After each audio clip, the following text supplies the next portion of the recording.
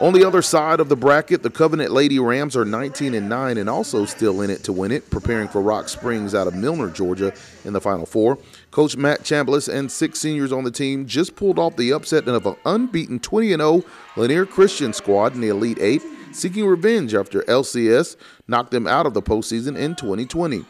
The Rams were back-to-back region champs the previous 2 seasons and were runner-ups this year.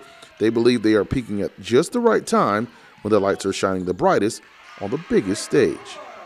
We're super excited. I kind of took a look back over the last few years with these girls and this particular crew on varsity over the last 3 seasons.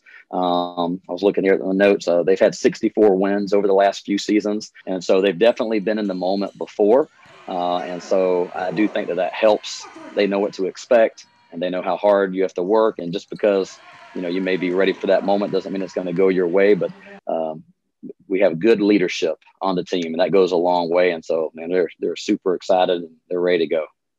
Now, Covenant plays on the Central Georgia Tech campus on Anthony Road in Macon Friday at 6:30 p.m. Central Fellowship will take on Sherwood Academy Friday as well at CGTC prior to at 3 p.m. Both teams are hoping to advance to the state championship at ACE at 3 o'clock on Saturday in the afternoon. If Covenant and CFCA both win, it will be their 4th matchup this season, with all 3 wins in favor of the Lady Lancers. We'll keep you posted.